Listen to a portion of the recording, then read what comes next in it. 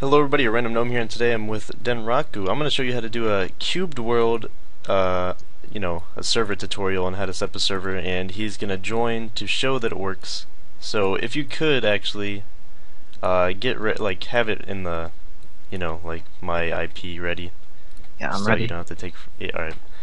So what you're going to want to do is, well, if you haven't ran the game before, then you're not going to have the server file. So you're going to want to run the game to get that server file. But first, we're going to want to port forward, and how you do that, you're going to have to go to the command prompt and go to ipconfig, and you'll see default gateway, and what that is, it'll take you to your router page, and once you're there, it's going to ask you for your password, and usually the router password is either username admin and the password will be password, or the password and the username will be admin, so whatever.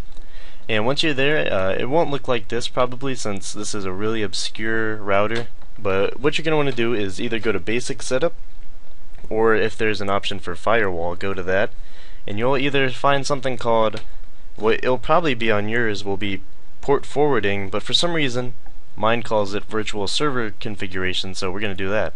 And once you're in there, just set the description as whatever you want to call it, doesn't matter. Just going to put cube world, and the ports are going to be 1 2 3 4 5. You might think I'm joking, but nope, that's legit. So yep, that's going to be all the ports, and for the IP address thing that it asks you for, you're going to want to make it your local. So let me get this over here, and you put your IPv4 address 0.6. Okay, add virtual server. But on your end, it'll probably be port forwarding, because that's how my old one was. So we have that. We're going to open the server and launch Cube World. And you guys should have this allowed in your firewall, but make sure, you probably don't have to do this, but if it's not working, make sure you go into your firewall and make sure that the server and Cube World are both allowed programs. Make sure you're not blocking them. So yeah, to connect your own server, you're gonna want to go back to that CMD you opened. Like an idiot, I closed it. So open back up command prompt, go back to ipconfig, and find the IPv4 address, and that's what you're gonna want to join. So mine is 192.168.0.6. So it's connecting, and Denraku, if you will, try joining. How's it looking? Is it working? Pretty good, pretty good. Pretty swell. Pretty swell, pretty swell. Mine's loading. It takes ages to join servers, or at least on my end. Okay, I'm in it. Are you in it? Oh.